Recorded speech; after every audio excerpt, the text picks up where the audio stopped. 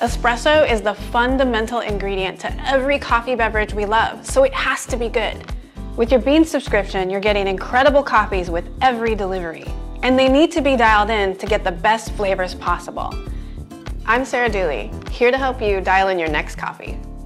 Let's dial in Monarch by Onyx on the Oracle Touch.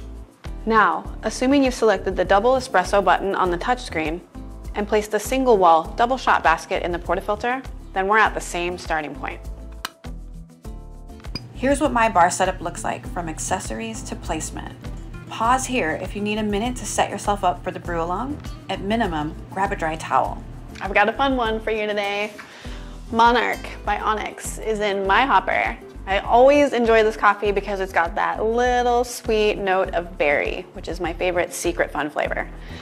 My grinder is set at a 23. Yours may be different, and that's okay. Don't worry about it. Let's dial in right where we're at.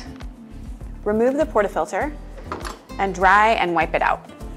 I like to get out all the coffee grounds that might be hanging out in there and any water that's lingered.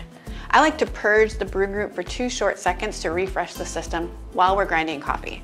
So insert the portafilter into the grinder cradle and pull it towards you to engage the grinder and purge. My starting brew recipe is 22 grams of freshly ground coffee.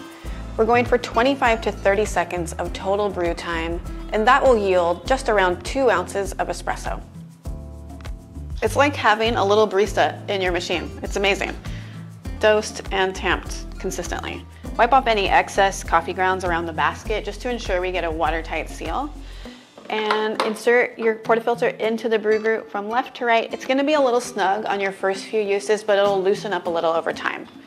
Press the brew button and grab your favorite cup. You shouldn't see the first drop of espresso until around the 7 to 9 second mark. The machine starts at a low pressure and water is moved through the puck up to high pressure. That's called pre-infusion.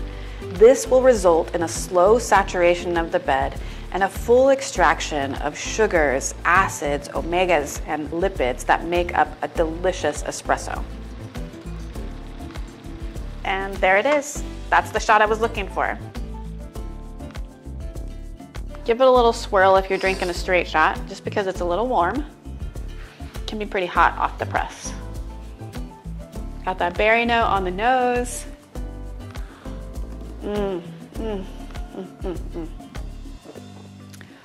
It's got warm cherry pie flavors, graham cracker, brown sugar, molasses.